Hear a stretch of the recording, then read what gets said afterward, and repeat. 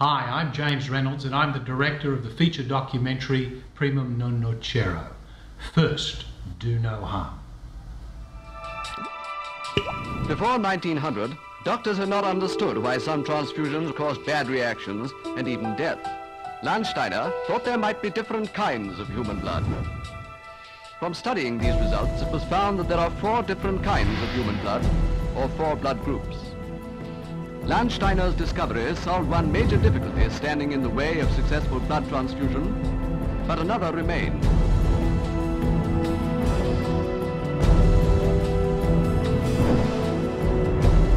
Blood was highly coagulable. The addition of citrate helped maintain the blood in a liquid fashion.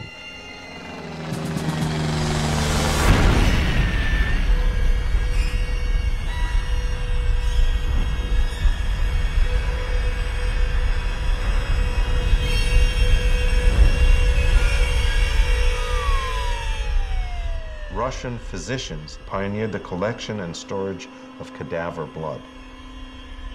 A triumph in the study of blood is a new test that detects the mysterious Rh blood factor. There are probably hundreds of blood types.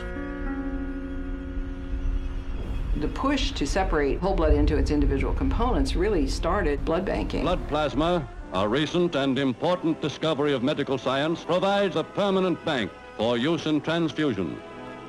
Furnished by volunteer civilian donors, the blood plasma may be stored indefinitely and given to any patient without risk.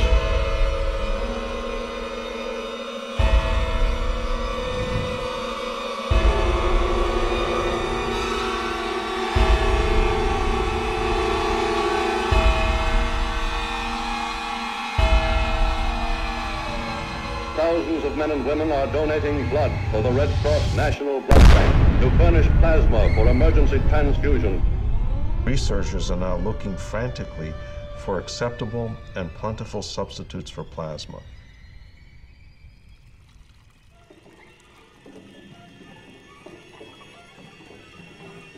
Instead of the traditional, easily breakable glass bottle, whole blood to be shipped is today enclosed in unbreakable plastic containers. Dr. Cooley has done thousands of cases of cardiac surgery without transfusion.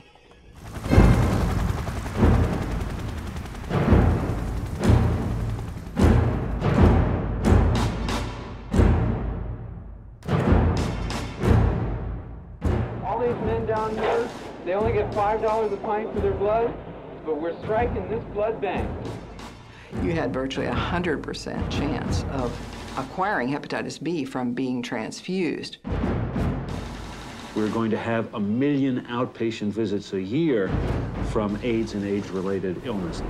I will do all that God gives us the power to do to find a cure for AIDS. But now we know every one of us could be devastated by it. That they had a medication that was infected with the AIDS virus. They took the product off the market in the US and then they dumped it in France, Europe, Asia, and Latin America. Every time we make blood safe, that step is going to add cost and at the same time may not guarantee us complete protection. If you get my blood, you will now have my DNA. So we are dramatically expanding the use of DNA evidence to prevent wrongful conviction. For the first time in its history, the National Security Council got directly involved in combating a virus, HIV. The government's scientific committee recommended the use of a filter for transfusion. When is the government going to react to that recommendation? That recommendation is obviously very important for the future of the blood transfusion service. I will look at it very carefully and I'll get back to him. 200 million units of donated blood are needed worldwide. 80 million transfusions are administered each year. The shrinking donor availability means global blood resources are in short supply.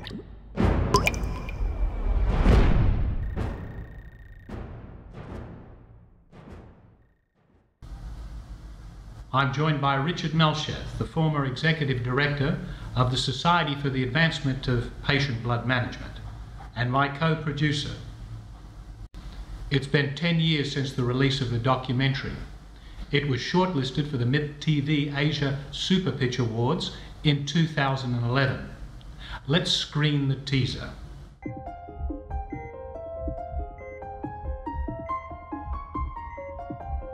When it comes to blood transfusion, it seems as though we have not really understood, in that we've never done the basic research to know when we're doing good and when we're doing harm.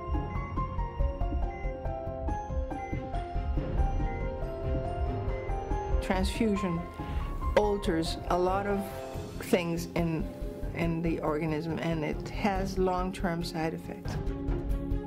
The recurrence rate is anywhere from 2 to 3 times more recurring cancer if you give blood than if you don't give blood. So that's a very frightening situation for those who go for cancer surgery. You give a bag of blood, and the bag of blood has all sorts of things in it, and you ignore them. Blood transfusion has never undergone randomized clinical trials to the level at which a new drug would have to go through the FDA. It's never been done. Many clinicians think of blood and blood components as a drug to treat specific conditions that patients have. In fact, blood is an organ. It happens to be a liquid organ.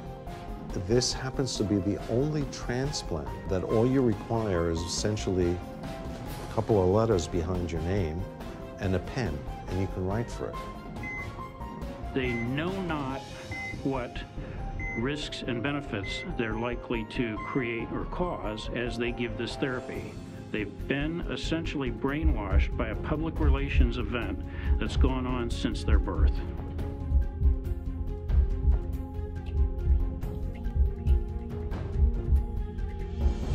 И в Америке, и в России есть врачи ретрограды, которые за то, чтобы переливать кровь. И есть те прогрессивные, которые говорят, что надо все больше и больше отказываться от переливания крови. А критерии к этому, наверное, да не наверное, это точно, и у вас, и у нас сейчас одни и те же, которые вытекают из доказательной медицины, что надо отказываться от переливания крови.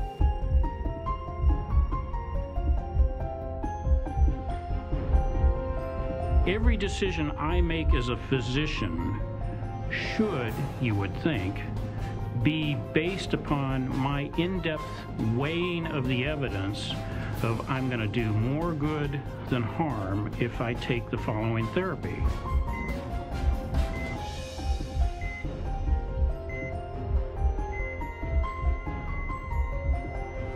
Avoidance of transfusion as well as or the possibility of reducing exposure of patients to allogeneic blood certainly helps, if you will, restore some confidence by patients that they're going to get the best care. We as physicians have all taken a very basic oath, and that is the Hippocratic Oath, and it's to try to do good for mankind, and it also has the corollary of first do no harm.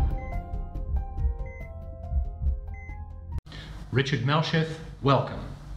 Together with the Society for the Advancement of Patient Blood Management, we worked on projects in China and Malaysia between the years of 2009 and 2012. With our superlative crew, we conducted and shot interviews in China, Finland, Ireland, India, Chile, Puerto Rico, Hawaii, and the United States. Why was this such a Herculean task? The film was intended to provide a global perspective because transfusion is global in practice, and thus the challenge is global as well. So professionals in medicine, surgery, ethics, blood banking from the United Kingdom, Greece, Germany, Australia, Russia, Nigeria, the Philippines, China, Japan, India, and the USA were interviewed. And it was fascinating to learn their stories and the events that shaped their current practice into closer alignment with scientific evidence and patient safety. Richard, was there one interview that you conducted that really impacted you? The interview with Dr. Slopushkin, an anesthesiologist from Russia, I thought was most revealing. His experience working with miners in Siberia, where access to blood was limited, and yet those with life-threatening blood loss survived. Let's watch that sequence together. Произвел уникальную операцию, то есть невозможно было достать шахтера, он произвел ампутацию одной ноги, одновременно обезболил этого шахтера, одновременно ввел кристаллоиды внутривенно, а надо все это понимать, что это в условиях шахты, где пожар, где все падает, у него одна лампочка на лбу только, которая освещает. 10 часов, и этот шахтер потерял более 75% объема циркулирующей крови. То есть критически. И тем не менее он 10 часов прожил, этот шахтер. Его лечили, и через месяц он, правда, на одной ноге, но тем не менее он здоровым ушел домой. Уникальный случай, и за этот случай вот этого врача Руслана правительство наградило орденом. Вот в том числе из этого случая я тогда сделал вывод и начал задумываться о том, что а зачем переливать кровь? Если человек прожил без переливания крови определенный промежуток времени, много часов, то какой смысл ему в дальнейшем переливать крови? Я не вижу этого смысла. И с тех пор, наверное, я начал этими проблемами заниматься в научном аспекте. Let's see why the Semmelweis sequence is one of the most important in the documentary. In the early days of asepsis in Vienna, Austria, Dr. Semmelweis noticed that the midwives had many fewer infections than did the physicians, who often were touching many different patients or even actually coming from the morgue. The docs would go from the autopsy room into a delivery room, didn't change the gloves, didn't change their coats, didn't wash their hands, just went from one table to the other. The physicians had a horrible death rate related to post-delivery sepsis of the moms. Same population of moms, midwives were delivering mothers, their death rate was much less. Semmelweis goes, well, why are they having less sepsis, less illness and morbidity, and made the simple observation that you need to wash your hands between patients. He introduced that idea to his team and said, okay, here's what we're going to do. We're just going to wash. Just use regular antiseptic solution and wash, and his moms started surviving at much higher rates. There was no basis for anyone to believe him, plus he was a pretty colorful character, apparently, as well. And what he was suggesting just sounded outrageous, even though he did have evidence. He had data.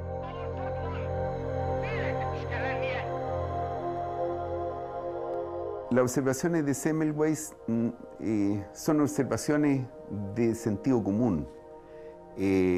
Son observaciones de la vida diaria, son observaciones de alguien inteligente que está tratando de ver algo. Y sin embargo, en su tiempo fueron rechazadas, objetadas y su autor perseguido.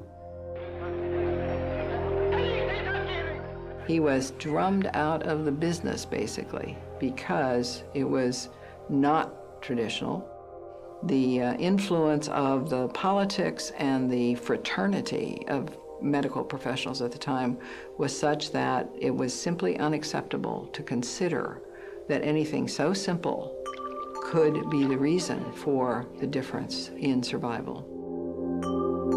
People are actually thinking it is all due to demons or devils coming in, till a simple solution Semmelweis brought in of hand washing, and that prevented all this sepsis. So that's a simple solution.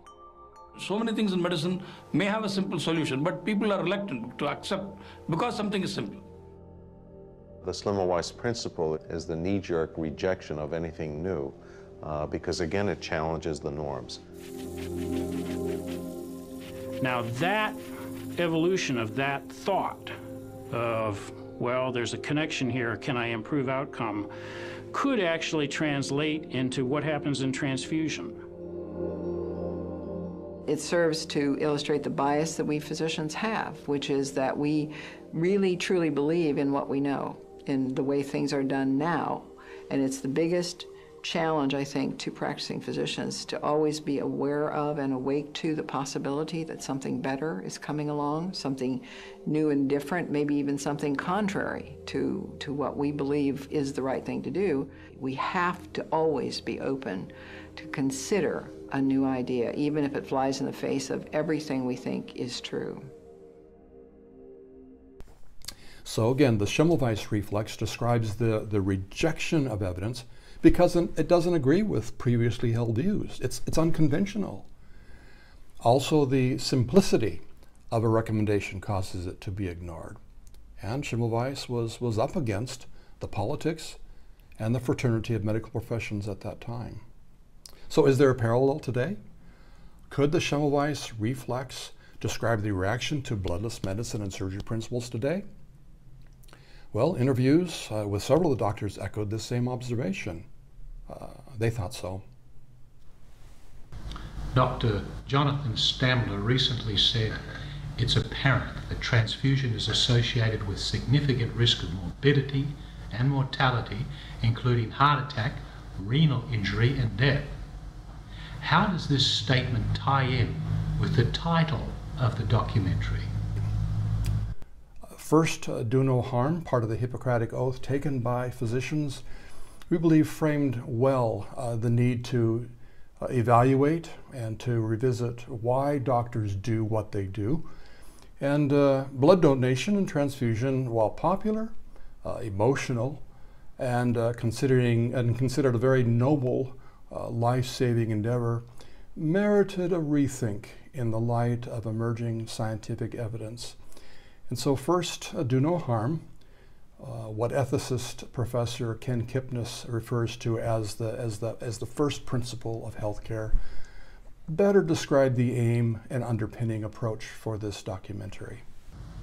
One of the most powerful revelations for many was Professor Stamler's groundbreaking research that banked blood is deficient in nitric oxide. It cannot vasodilate effectively to deliver oxygen. Let's watch that sequence. Hemoglobin doesn't just ferry oxygen from lungs to tissues and CO2 back, carbon dioxide back to the lungs, but it carries this third gas, nitric oxide, in a protected form, and it releases the nitric oxide together with oxygen. The nitric oxide then dilates the blood vessels so that the oxygen can get to the tissues. What turns out is that our blood banks are deficient in nitric oxide. When you store blood in the blood bank, the red cells lose their nitric oxide, and they are therefore unable to dilate blood vessels, and oxygen delivery to tissues is thereby impaired. So the world's blood supply is deficient in nitric oxide, and those red cells do not seem able to deliver oxygen in the same way as a fresh red blood cell is capable of. Another point, is bloodless safe or safer or more efficacious than blood transfusion therapy? In order to ensure that the right thing is being done, there should be a basis in fact for what the therapy or the intervention is going to be. This concept of tradition-based practice and evidence-based practice is quite the rage right now in transfusion medicine for the trauma patient. There are data in the literature to suggest that even transfusing patients bleeding from trauma leads to adverse outcomes. When we study groups of patients that have been transfused, they have a higher incidence of such things as infections after surgery, recurrence of cancer, lung disease and lung problems. Now, it's very tempting for all of us to then say, well, so it's proven, it's a cause and effect. But just by the way that kind of medical research is done, you cannot call cause and effect. However, let me point out to you that there is a place in the world where we've made that association, and we have never done controlled randomized trials, and that's smoking. What cigarette do you smoke, Doctor? Tens of thousands of doctors in all branches of medicine, in all parts of the country, were asked that question. What cigarette do you smoke, Doctor? The brand named most was Camel. Yes, surveys show more doctors smoke Camels than any other cigarette. Smoke Camels, the cigarette so many doctors enjoy. Does anybody watching this film have any doubt that smoking is related to lung cancer and emphysema? Yet, we've never taken two groups of patients, given them cigarettes or not, and said smoke for 50 years and let's see who comes out better.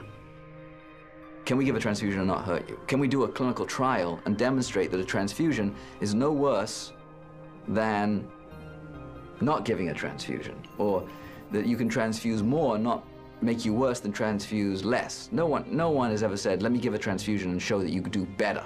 No study is designed like that. Transfusion medicine suffers from not having a well-founded scientific basis for the use of the therapy. When doctors don't know whether what they're doing is harming the patient or not, okay, they have an obligation to find out. You've got practical disagreement among clinicians, okay, and yet one remains inside the standard of practice and the other is outside of it. Okay, so how do you settle it? A randomized clinical trial. Richard, let's go back to why we produced the documentary. The purpose of this documentary was to learn how blood transfusions became embedded in clinical practices without the rigors of testing. For example, randomized controlled clinical trials to really measure its safety and efficacy. The primary audience was the public and really worked to explain in simple, clear as well as accurate ways the development of this fascinating therapy. And secondarily, but not any less important, was the medical community, who already understands much of this, but not always in the framework of first do no harm. What are the implications of becoming a blended animal, a chimera? There's been a number of studies shown that if you give a blood transfusion without reducing out the white cells, and still in the United States 50% of our blood is given without reducing the white cells, you will become what is called a chimera. You will become a blended animal. You will no longer be a single, distinct human being. You will be a multi-DNA'd animal carrying somebody else's DNA.